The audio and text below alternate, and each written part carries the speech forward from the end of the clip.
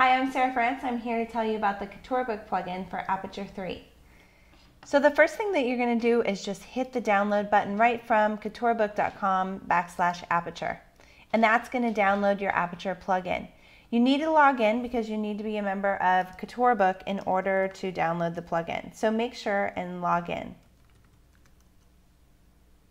Now you're going to go to download and just download the installer.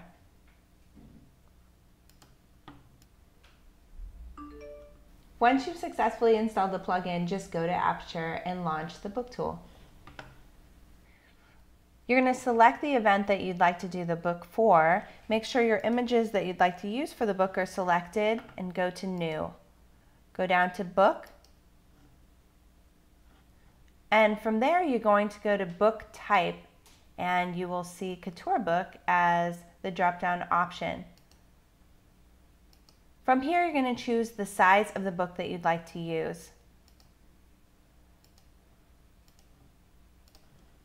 And just hit Choose Theme.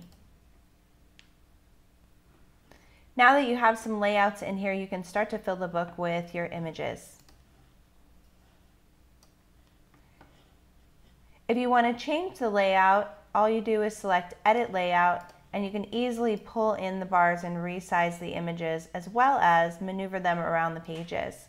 You can also choose from the layouts that COUTURE Book has provided for you, including some 2-up, just simple layouts that allow you to plug some images in.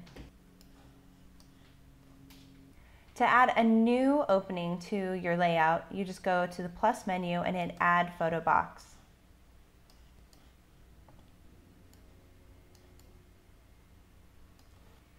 You can also see that when you're doing the layout, you have really helpful guides that'll help you decide where the images should be lined up to and where the edge of the page is as well.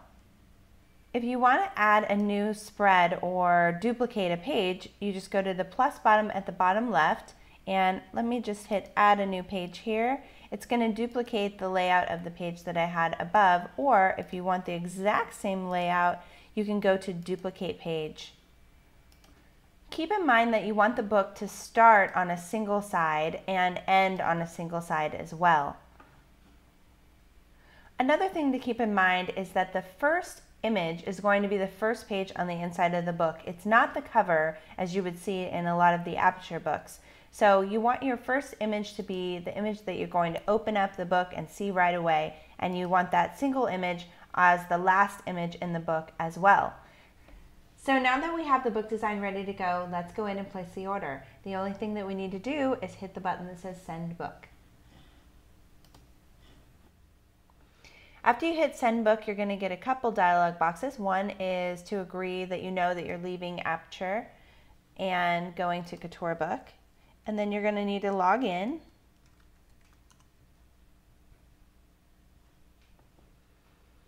And here you get the options of which book you'd like to choose with the design that you're sending. So let's take a look at the layouts and see which one we want to do today. One of my favorites is the French Paris, of course. Here you have the selection options on what you'd like the cover to look like.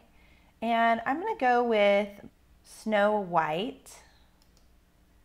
The paper type options are here as well. One of my favorite papers is the linen paper.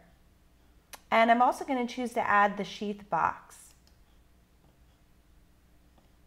Now you can see your total and go to the next screen. Then I'm going to select the quantity of books I'd like, the shipping method, and fill in my shipping address information. Now that you've completed the ordering process, the very last step is to hit Upload and start transferring the files to COUTURE Book. If you ordered a photo on the cover of the book, then COUTURE Book will be in touch to get the file information from you.